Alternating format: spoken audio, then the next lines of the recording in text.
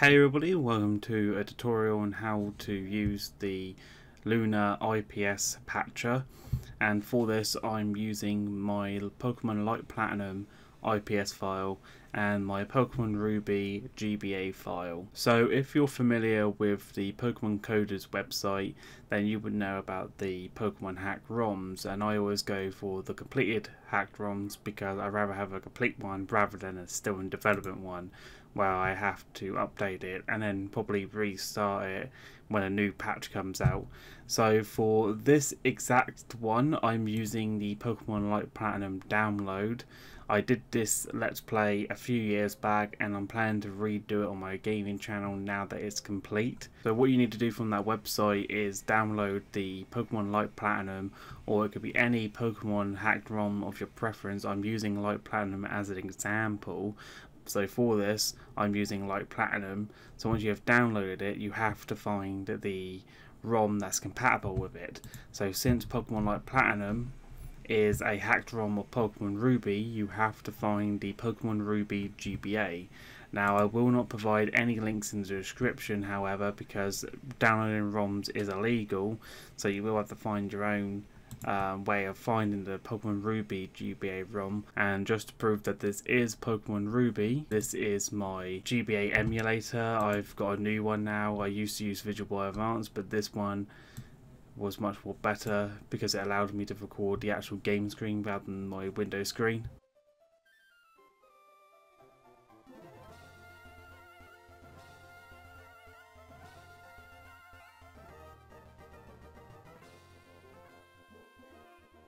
So yeah, that is Pokemon Ruby. We just saw it there. So now what we've got to do is load up the IPS patcher. Then you want to click Apply IPS Patch.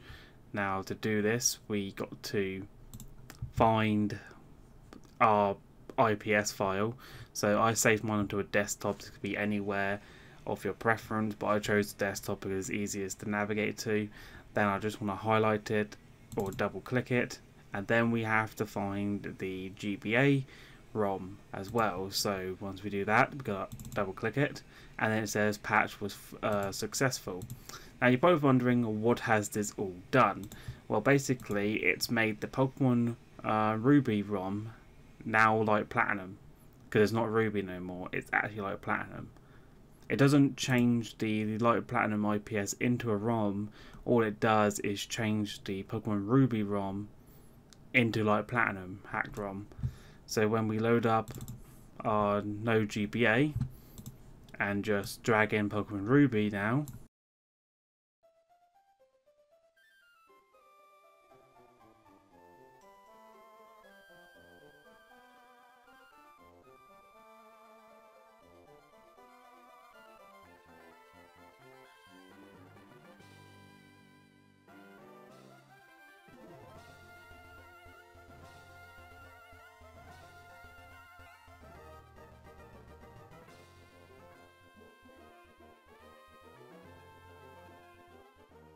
and there you have it. That's how you simply make the Pokemon Light Platinum IPS file into a GBA ROM.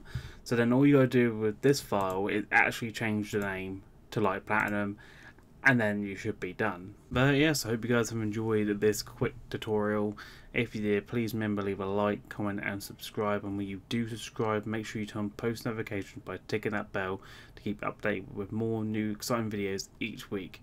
But until then, take care.